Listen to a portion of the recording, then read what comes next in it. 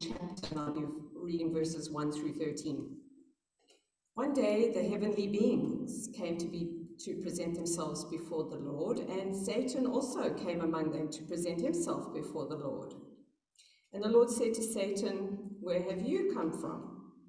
Satan answered the Lord, "From going to and fro on the earth, and from walking up and down it." The Lord said to Satan, "Have you considered my servant Job? There is no one like him on the earth, a blameless and upright man who fears God and turns away from evil. He still persists in his integrity, although you incited me against him to destroy him for no reason." Then Satan answered the Lord, "Skin for skin. All that people have, they will give to save their lives. But stretch out your hand now and touch his bone and flesh, and he will curse you to your face." The Lord said to Satan, "Very well, he is in your power, only spare his life." So Satan went out from the presence of the Lord and inflicted Job from the sole of his foot to the crown of his head. Job took a potsherd with which to scrape himself and sat among the ashes. Then his wife said to him, "Do you still persist in your integrity? Curse God and die." But he said to her, "You speak as any foolish woman would speak. Shall we receive the good at the hand of God and not receive the bad?" In all this, Job did not sin with his lips. Now when Job's 3 friends heard of all his troubles that had come upon him, each of them set out from his home, Eliphaz and the Amathite. They met together to go and console and comfort him. When they saw him from a distance, they did not recognize him, and they raised their voices and wept aloud. They tore their robes and threw dust in the air upon their heads. They sat with him on the ground 7 days and 7 nights, and no one spoke a word to him, for they saw that his suffering was very great. This is the word of the Lord.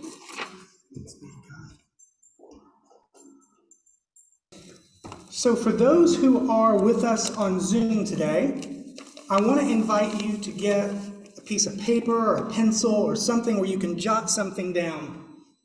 For those in the sanctuary, I'm going to give you a piece of paper and a pen if you don't already have one.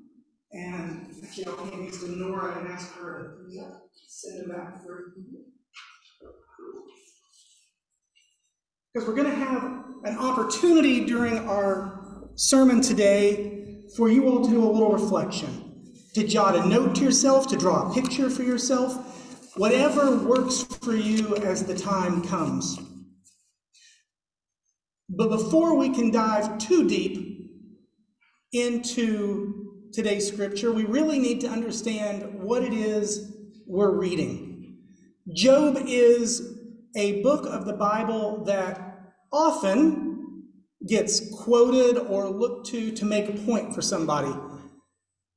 I've heard it quoted, I've heard it used to explain things, but Job's not really intended to explain things as much as make us think about things. So before we can dive too deep into it, we need to think about what it is we're reading. So portions of Job are presented as poetry. They are dialogue, really monologues, presented in a poetic fashion, in verse. It's like a musical. Other portions of the book are presented as narrative. It's story. But none of it's in a historical context. None of it. None of it's placed in the chronology even of the story of God's people. So this whole story that we get of Abraham and Abraham's descendants and how that flows into Egypt, and then the coming out of Egypt and Moses and the journey in the wilderness, and then the settlement in the new land, and then the kingdom and David, that whole story, Job doesn't fit in it. It's not in the context of the story, and it's not in any context of history. It's a 1-4. It's a separate piece. At its core, it is culturally Jewish. It reflects theology, and for most of the book, it's pre-exile theology, before they're conquered by Syria and Babylon and taken into exile. It reflects the belief systems and structures and customs pre-exile, although some get added on later in the book. It reflects the symbolism and the practices of the Jewish tradition. But if it's not history, and if it's not part of the story, what is it? It's probably best understood as a scenario. As a scenario. It's an ethical dilemma that you give to a group of people to wrestle with.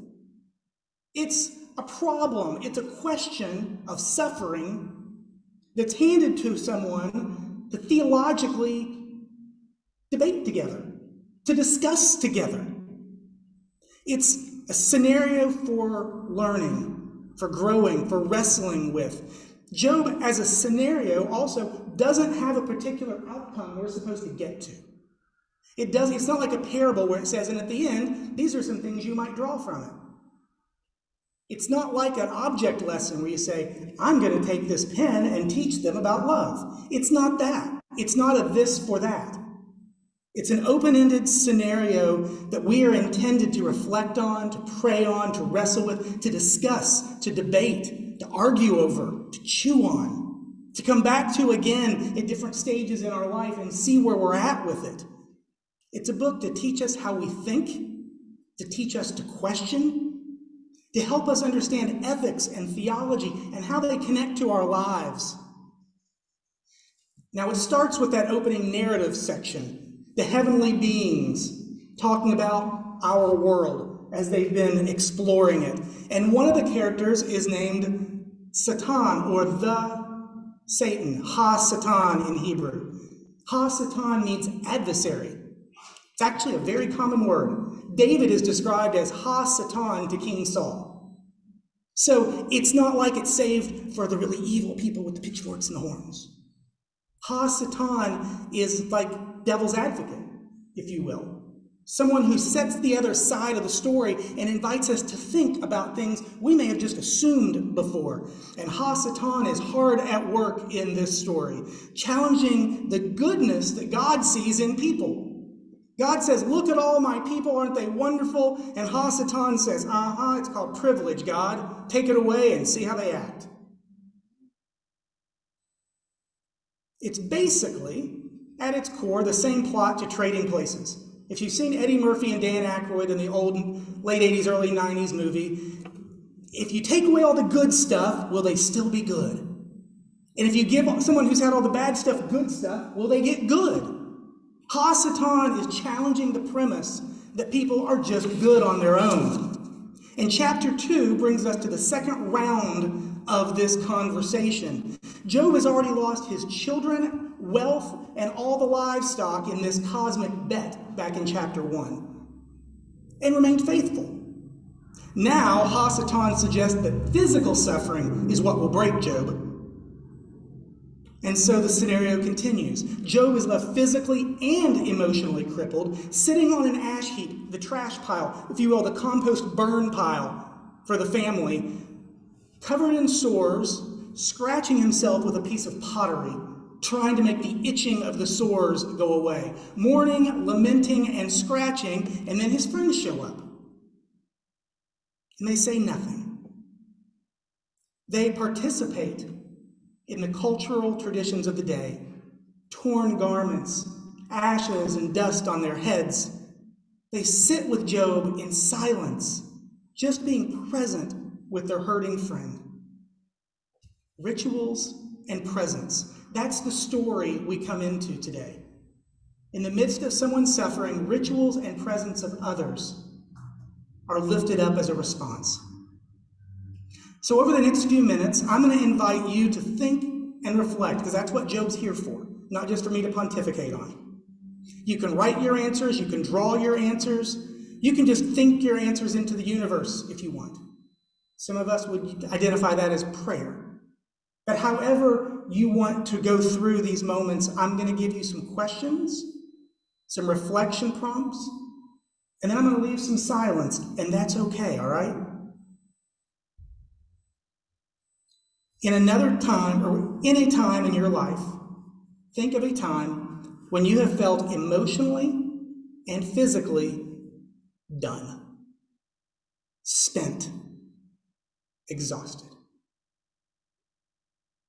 Think of a time when you have felt emotionally and physically done. What emotions did you feel? What emotions did you feel?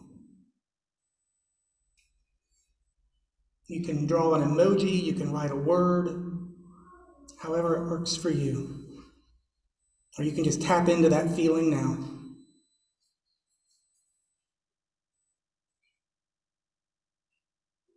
How did you feel about yourself?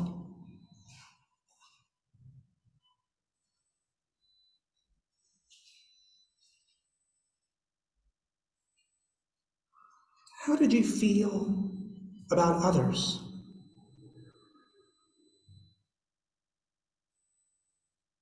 How did you feel about God in that moment?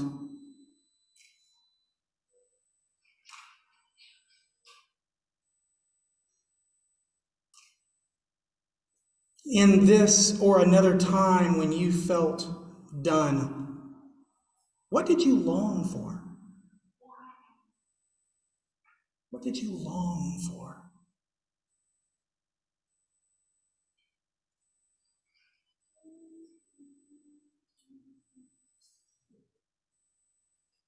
Did you hope for what was healthy or long for healing?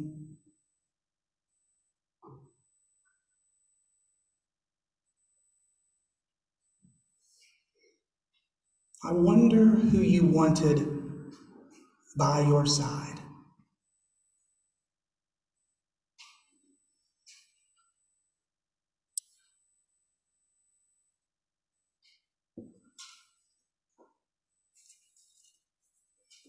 I wonder who came into your life during this time.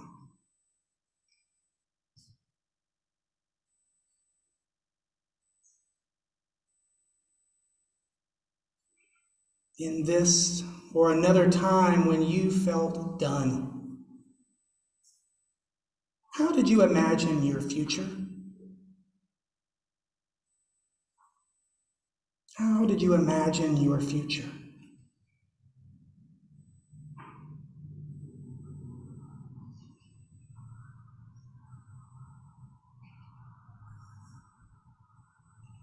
I wonder about your sense of power or agency.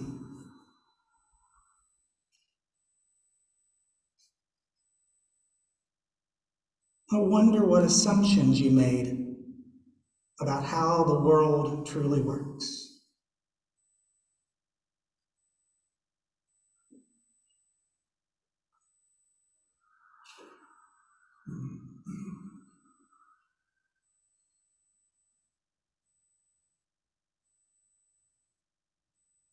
In this or another time when you felt done, where did change come from?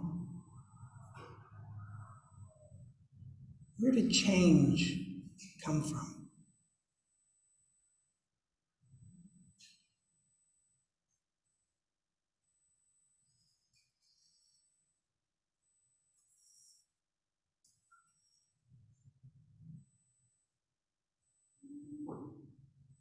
I wonder what you lost that may never come back.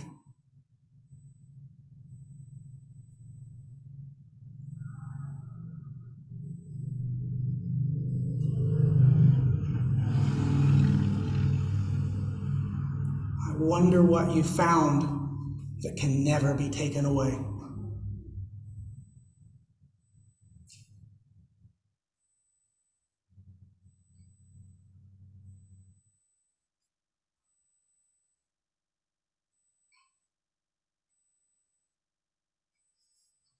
I wonder who you remember as companions during this time.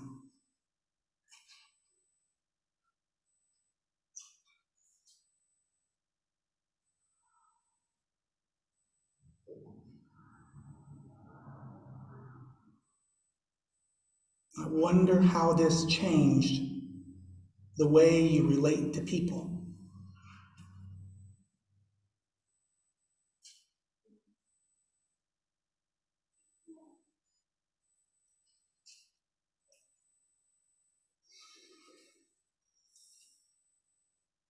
In this or another time when you felt done, how did the world change? How did the world change?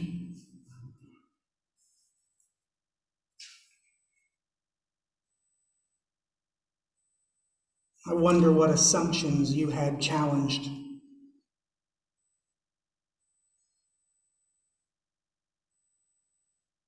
I wonder what wisdom you drew from the experience.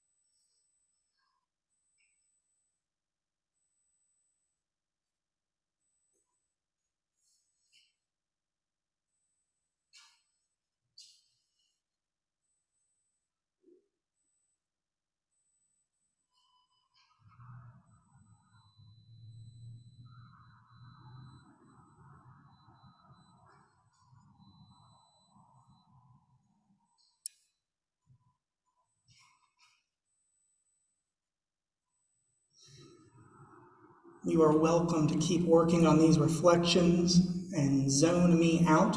It is a sermon, so you all are perfectly trained at how to do that. Or you're welcome to journey with me as we look a little further into the response of the friends and what comes after this moment. This moment in chapter 2 where the friends come and participate in the rituals and traditions, provide their presence, give comfort to Job, and to where it goes sideways. In chapter 3, our scenario gets expanded because Job speaks. He speaks from a place of hurt. He lashes out against himself. If you wondered how he's dealt with this situation, it's not good. He wishes he'd never been born. Job speaks for himself, but he doesn't ask anyone else what they think. He shares his grief and pain, but it's not intended as a conversation starter. And then in chapter 4, our scenario gets complicated because Job's friends start talking. Heaven forbid one person talk and the extroverts in the room not find their way into the process, right? Between the friends, we get to hear an ongoing conversation between Job and God. So a friend speaks, and then Job will speak, and God will speak, and Job will speak, and God will speak, and then we get another friend. And each cycle of this really is another lens on the whole question of suffering. Each friend offers another really bad cliche response. Well, what did you do to cause this? Well, what did your family do to cause this? Well, maybe you didn't cause it, but you were arrogant enough, and that's another thing in itself. Maybe it's something else you did that's not an actual sin, but because you were so haughty about not sinning, it happened. Each one offers a different lens to suffering, each one equally as cringeworthy. They basically say, well, God doesn't give you more than you can handle, and another one says, God has a plan, and one says, yes, but you're still #blessed. Each chapter we get a different cycle on suffering. Job's a long book, but it's still not intended for them to respond to. Job is a book that is not even intended for us to read and understand. It's intended to draw us into reflection like we did today, to invite us into conversation like I hope will happen after church today. I hope that you and friends will wrestle with the reflections you've done today, that you in your own journal might go back and have a conversation with yourself, that family might talk about how we talk about some of these things or how we don't. Job also reminds us there is no simple answering to the suffering around us. Some people just need our presence. even our silent accompaniment on the journey.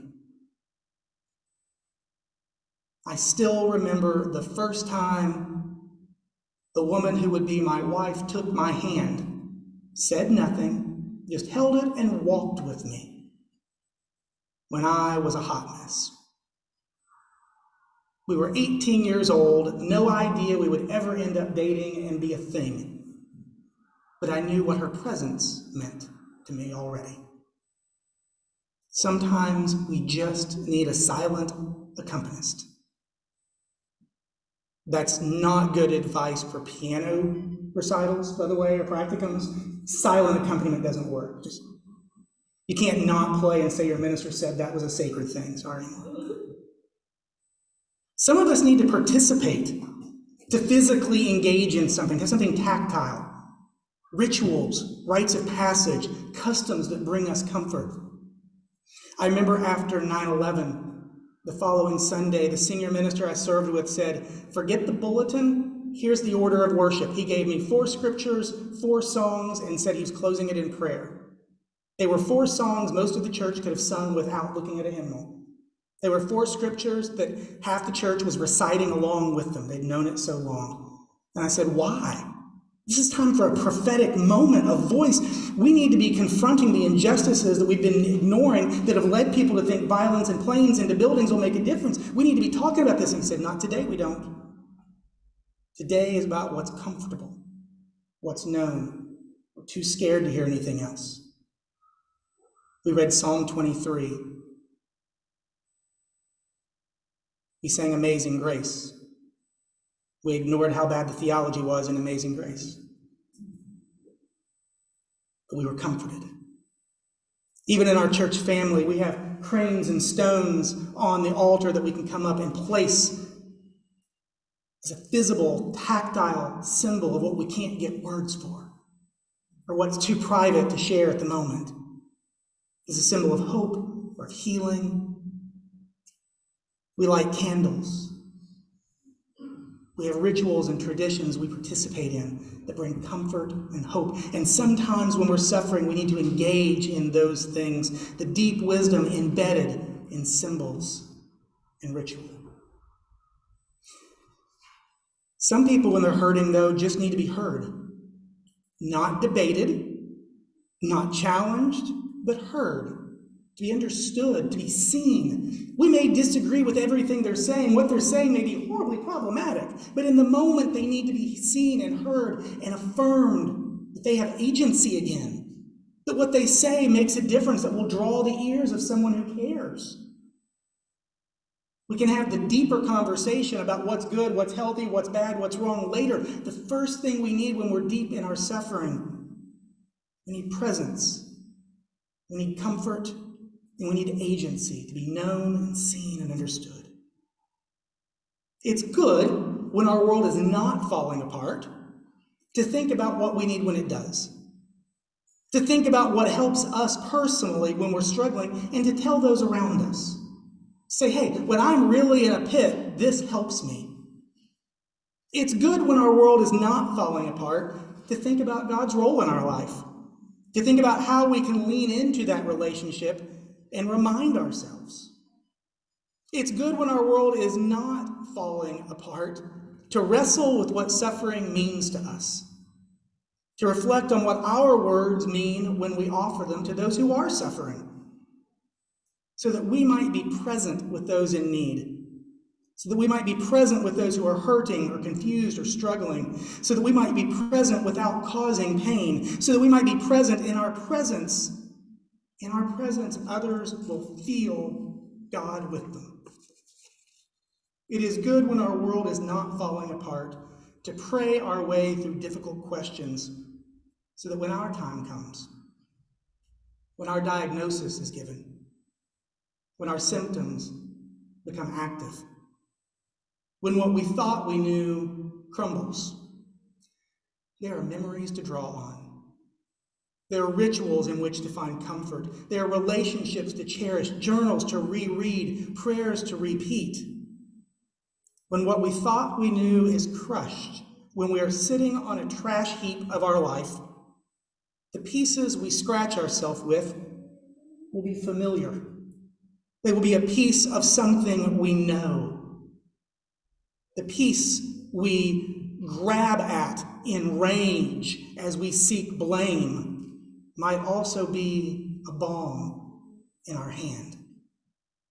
The pieces we run our fingers through might actually form a picture as we pull them together. That from the pieces of our life, we might see an image of truth still reflected back up at us. A picture of the world as we knew it to be. A picture of love, grace, perseverance, and hope. A picture that might slowly, maybe painfully, draw us back or lead us forward. If you have not seen Encanto yet, let me know and I will give you my Disney Plus password for the day. Much of the drama is around a shattered piece of vision for the future. Uncle Bruno, who can see the future, and he has disappeared because people didn't like him predicting their future, has left shards of glass, and in it is an image of young Mirabelle and a question of whether or not the future is good or bad and her role in it. It's pieces of the world as it might be. And as she collects them, as she wrestles with what they may be, they draw her forward and in the end bring healing. You see her at the center of a whole family. But one piece on its own sometimes is just enough to scratch the wound. Job as a story is not here to make us feel good. It's not here to scare us about the devil either. Let's be clear about that. And it's not really here to teach us a lesson. Job's here to help us engage in the complexity of our world and the complexity of the space between our minds and our hearts. Job invites us into this space as individuals and into that space collectively. And if it happens that in your time of reflection, if it happens to you that you feel like you've gotten a hold of a piece, that you've understood something else, that you've learned, that you've grown, that you've gained insight, then you now have a chapter to contribute to this open-ended book of our sacred text. You now have your chapter to add. Whatever you have scribbled on your page, whatever you have drawn, whatever you have reflected on in your own mind today, that is your chapter to add on to the story of Job, to the conversation of Job. You are ready to add your chapter to our never-ending story. Amen.